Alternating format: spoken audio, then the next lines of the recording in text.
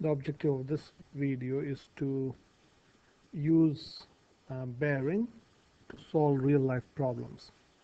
So let's read this question. An orienteering course is planned from point O. So let me bring this.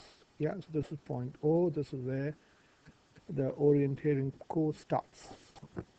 The first leg to a point marked A is 120 meters on a bearing of 30 degree.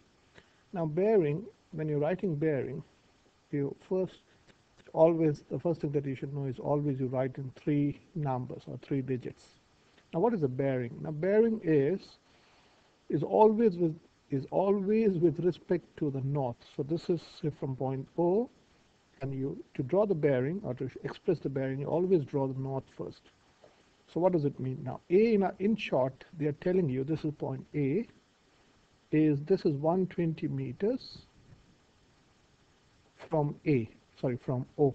A is 120 meters from O on a bearing of 30 degree. That means this angle they are saying is, so for bearing it's always, so let me write, okay, bearing, whenever you're talking about bearing, it is always, it's always good to write so that you can see what I'm trying to say, is always from north,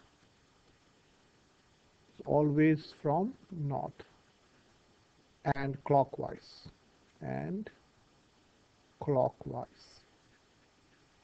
okay, so that means, so can you see I've gone clockwise, so the arrow tells me that you have to go clockwise from north from this point.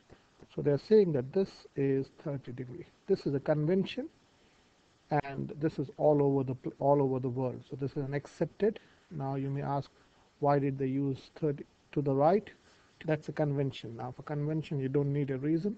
It is so that everyone can use the same expression, okay, or in simple language they all can understand the language, or they're on the same page basically.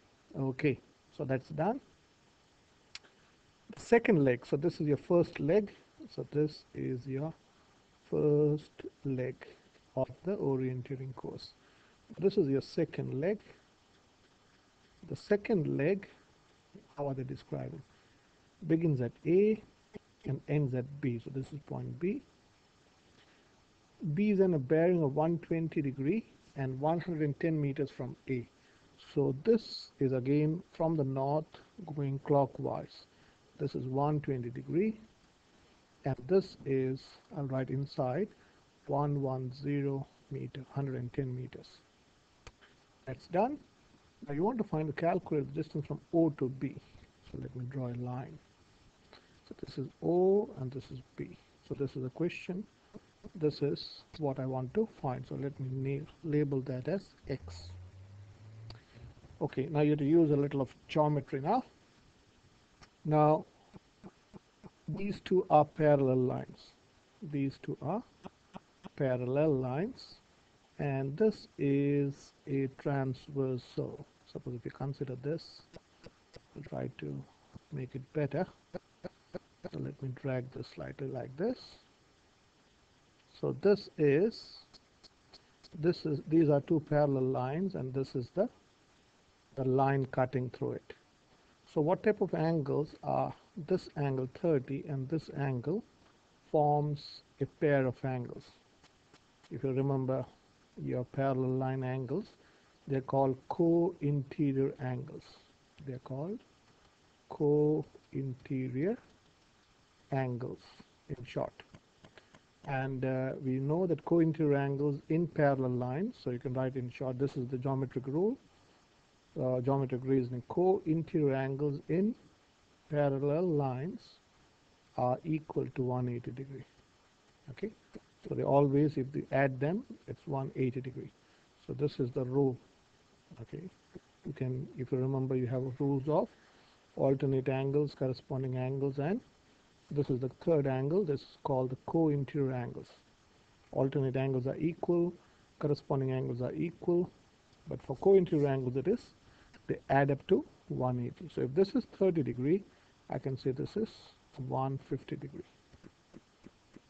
Okay, now at point A, this is 150, this is 120 degree. Okay, so let me make this slightly smaller so that it doesn't annoy you. Okay, so now this is 150, this is 120. What would be this angle? Or this is angle A of triangle ABO. This angle, the angles at a point adds to 360. So if this is 150 plus 120 is 270, and 360 minus 270 is 90.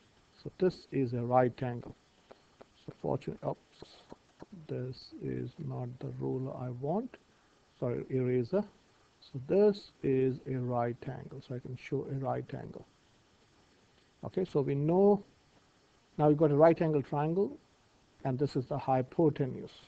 If you remember Pythagoras theorem, this is nothing but the hypotenuse. So using Pythagoras, so let me write using Pythagoras, Pythagoras. Using Pythagoras, I can say x squared is equal to 120 squared plus 110 squared. So as I've discussed in the other videos, if you take square root of x squared, so square root of x squared is equal to square root of this whole thing. I'll put this in the bracket, 120 squared plus 110 squared, which implies x is equal to, so where's my calculator? So let me get my calculator out. Okay, so I can go to run menu and then go shift square root bracket 120 squared plus 110 squared. Close the bracket. That's 162.7. Now 162.7, let me write that first. 162.8.